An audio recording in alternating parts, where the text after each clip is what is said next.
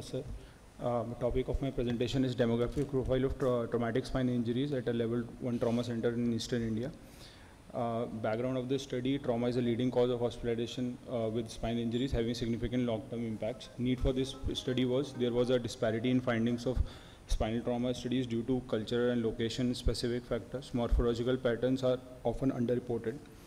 Objective was to identify injury patterns associated with injuries in traumatic spine patients, correlate severity with demographic characteristics at a level 1 trauma center. Study design is retrospective study, 1 year study duration. Sample size was 309 patients. Was included in inclusion criteria was patient of traumatic spine injuries, trauma center admissions, and adult patients were taken in this study only. Exclusion was patient coming to the OPD department, non-traumatic spinal fractures, patient having incomplete data set. Data collection was done, patient records were analyzed, demographics, mode of injury, morphology and severity using Muller-AO classification. Injury severity score and Asia grade was seen. Analysis was done using SPSS software. These are the results. Patient demographics: a total 309 patient. Age range was 15. Median was 39 years. Mostly affected age was 31 to 40 years. 236 patients were male. 85% were male patients, and 14% were female patients in this study. Mechanism of injury was fall from height was the most common mechanism of injury, followed by road traffic accidents, and other causes were only 18%. Injury severity was polytrauma was seen in 73% of the patients. ISS, median ISS was 21. Cervical spine injuries were most commonly detected. 31.1% patients had cervical spine injuries. Fracture morphology: type A was most common, type B was 15%, type C was around 30%. Neurological impairment: Asia A score was seen in 29.3% patients. Neurologically intact patients were around 13%, and rest of the patients were B, C, and D Asia grade. Management outcome: surgical management was done for around 70% patients, and rest was conservative management. 10 died before any intervention due to polytrauma. Coming to the discussion, sir, demographics. In my study, there was a high male prevalence, which is consistent with other studies also. Young adult population was affected. Mechanism of injury: most common was fall from height, which dominates as the primary cause of traumatic spine injuries. This differs from the Western literature. RTA contribution was the second most common. This is higher than other Indian studies, indicating possible changes in transportation safety and urbanization trends. Injury severity and patterns: high polytrauma rates was seen. ISS, median ISS was 21, and most of the patients had ISS more than 15.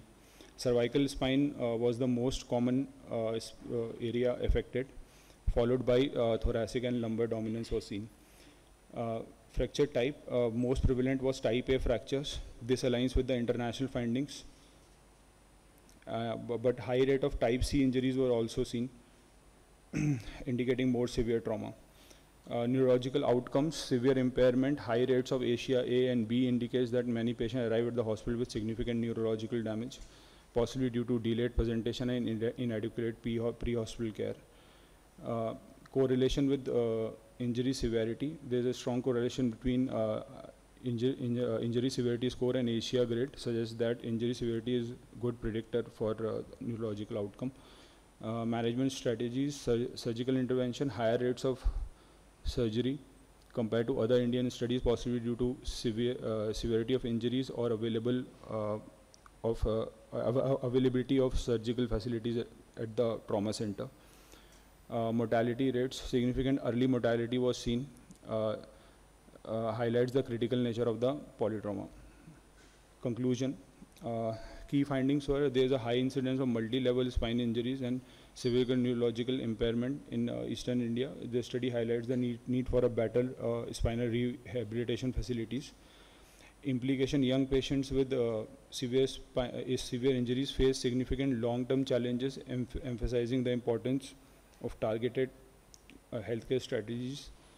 Recommendations for further prospective multi-center studies are needed to validate expand upon these findings, particularly regarding injury patterns and long-term outcomes.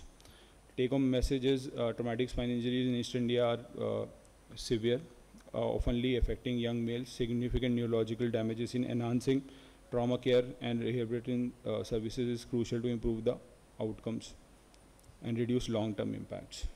These are my references, sir. Thank you, Dr. Varun. Yes, presentation was nice. Yes, sir. I only have issues with your conclusions, you know, Okay. that's Yes. the only thing. Everything was okay. In conclusion, you're saying that in Eastern India, So Yeah. because we took patients from that Correct, region correct. only, that's why. but why are you saying that multi-centric trial is required for this? So to like compare between. But there is already so much there data is is already- available in it the is world available. from every Yes, sir. place. It is available, yes, sir. So if you had compared with the existing data Yes, sir. from rest of the country, Yes, sir. rest of the country or in the world, how your, I would say, epidemiological It is profile, almost comparable only. it's sir. comparable It's already. comparable only, yes. So if your conclusion was the injury profile of patients in Eastern India is comparable to that in developing countries or rest of India or anywhere in the world, it would have been a better conclusion.